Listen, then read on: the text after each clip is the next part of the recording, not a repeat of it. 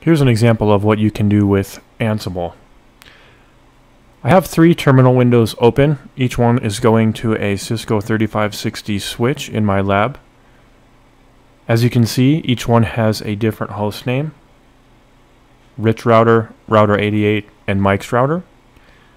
I want to give you just a glimpse into what Ansible can do here. What I'm going to do is actually run a playbook that is going to change the host name on all 3 of these devices at the same time. And it's going to change all 3 of them to a unique host name. I have set up a file previously for each router and specified a variable of a new host name.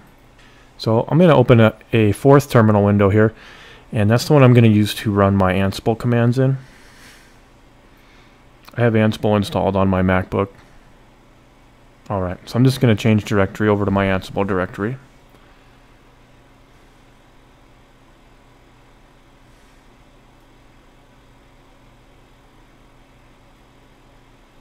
And I'm going to run a playbook that I have previously created called test2.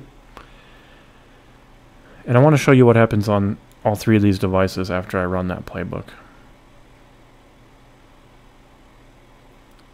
So it's pretty simple. The command for running a playbook is ansible-playbook. Do -i for the inventory. I have these 3 IP addresses in a host file, and so that's the one I'm going to use for my inventory. So let's go ahead and run this test2 playbook.